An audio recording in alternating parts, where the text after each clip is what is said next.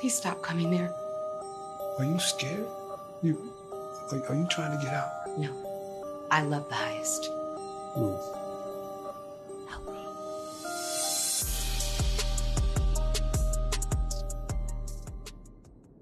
All right, Oval fans, with a little dash of Ruthless thrown in there.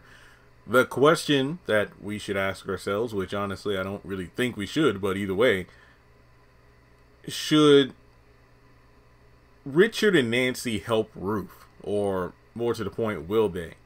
To be completely honest, I think that they will. I said it in my review, and I said it last week in my videos.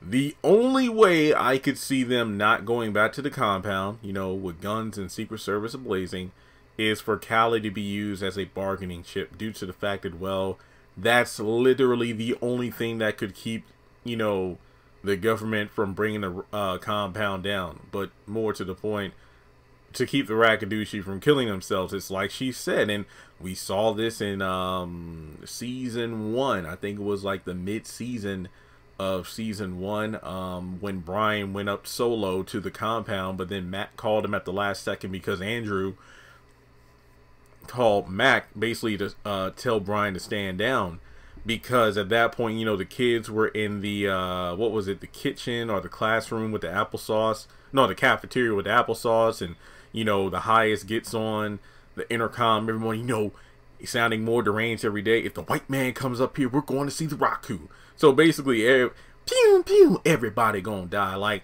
they will literally kill themselves off to be with the Raku before the white man comes through the gates of their compound again. So if there's even a hint of just one law enforcement vehicle, they will just all die.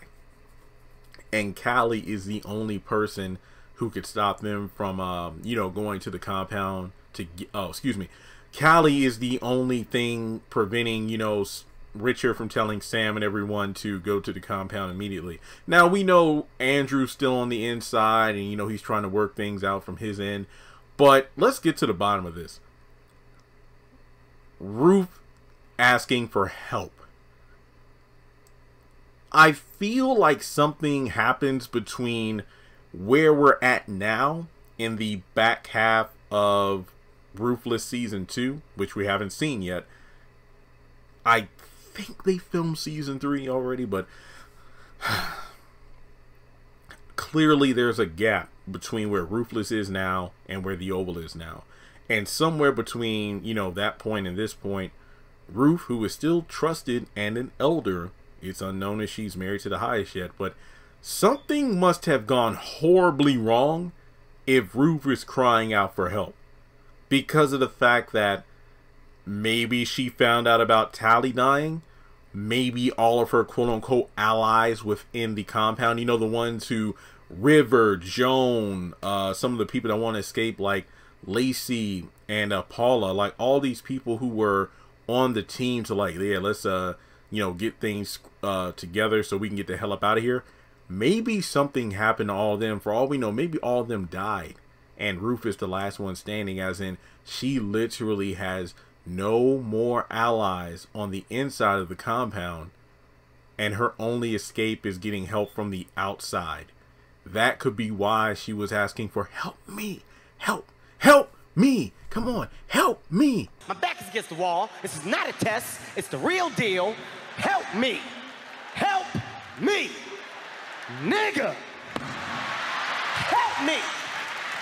Seriously, I think possibly because of the fact that she is still, you know, elder and whatnot. I mean, I'm going to assume, let's just say she probably, well, no, I don't know if she would lose her title as elder if she's married to the high. I don't know, obviously, but I think that the only reason she's crying for help is due to the fact that things have gotten so bad that she literally has no escape.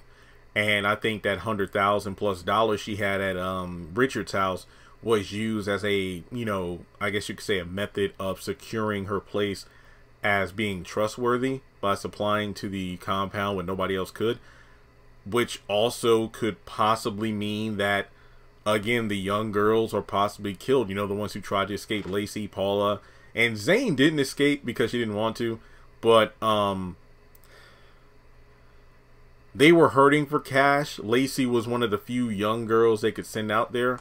But, you know, somebody already got to her for big dick. We know that was, I forgot the dude's name. He was the big guard, the one that killed Lilo. So the money could have been used because, hey, we don't have any young, pure girls to go out there anymore. So, yeah, we need to get some money ASAP. And like I theorized before, I think the money was probably to get the cartel off the compound's back. So what I'm thinking is, I mean, more to the point, something really, really bad happened if Ruth is crying for help. You know, Ruth, who pretty much came to take her daughter in the first episode, leading to a lot of these events in the first place. But what do you think could have happened to Ruth within the compound that makes her cry out to Nancy and Richard for help now? Do you think they should, and do you think they will? I mean, honestly, at this point, I don't really see what they could do. I mentioned the trolley problem and the whole, you know, Priscilla getting shot video, but to use it again, do you think they would potentially, I guess you could say, botch the entire operation for one little girl? But remember, even if Secret Service shows up, that they're screwed because they're all going to die anyway. So are they going to risk it all to save Callie? Or do you think they're going to focus more on the operation and get everybody out there they can? It's an interesting concept, and that's all assuming Barry doesn't do something completely stupid again. But this is Barry we're talking about here, because I don't know if he's going to be more focused on the Callie thing or pissed off about Sharon and Kareem. So let me know your thoughts in the comment section below.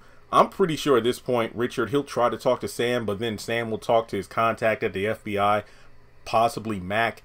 And that, I don't know if that's really going to do anything, because remember, they can't make a move. Like, they know for a fact from experience, especially with Brian trying to do it, you go up there, they're all going to die. You're going to spook them. So I guess Andrew is the best man to get the information he needs to secure the arrest of everybody there. But like I said, even if Andrew, he can get out somehow because he's being trusted there.